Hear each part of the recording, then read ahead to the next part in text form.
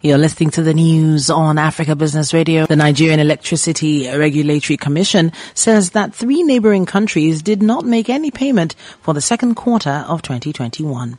The NERC revealed that Togo, Benin Republic and Niger and some other special customers were issued a total bill of 770 million naira by the National Bulk Electricity Trading Company and the market operator of the Transmission Company of Nigeria.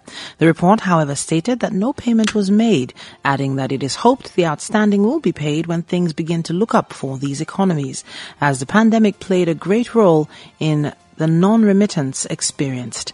The Commission further stated that it has, through the applicable orders, set a minimum remittance threshold for each disco, having adjusted their tariff shortfall.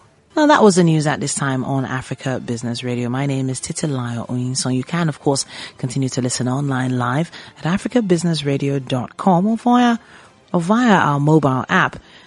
Thank you so much for listening.